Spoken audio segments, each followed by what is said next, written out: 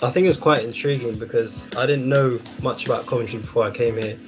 And when I got here, I realised there's quite a lot of historical elements in the city. And coming from undergraduate, there's a lot of things that you could sort of input from Coventry into your projects because it has that rich history. When I did my bachelor, it was just about the building itself, and it has no relationship with the context that is placed within.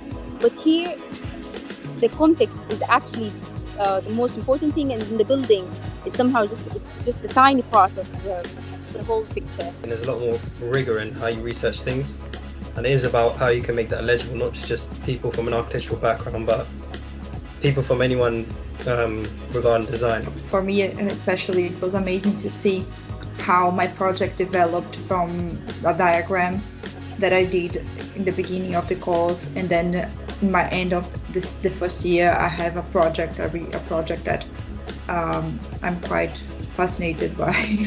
I was used to having everyone sort of at the same age and same sort of experience, but in masters you had people that had 2 years experience in practice, you had people that are international, had experience internationally as well.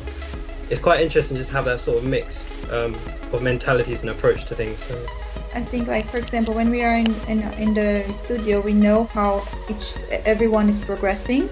You know, I think it's healthy because you see how each other is doing, and you see I have to push myself as well. So if I could take a little bit about what people can experience here back home somehow, I would be happy.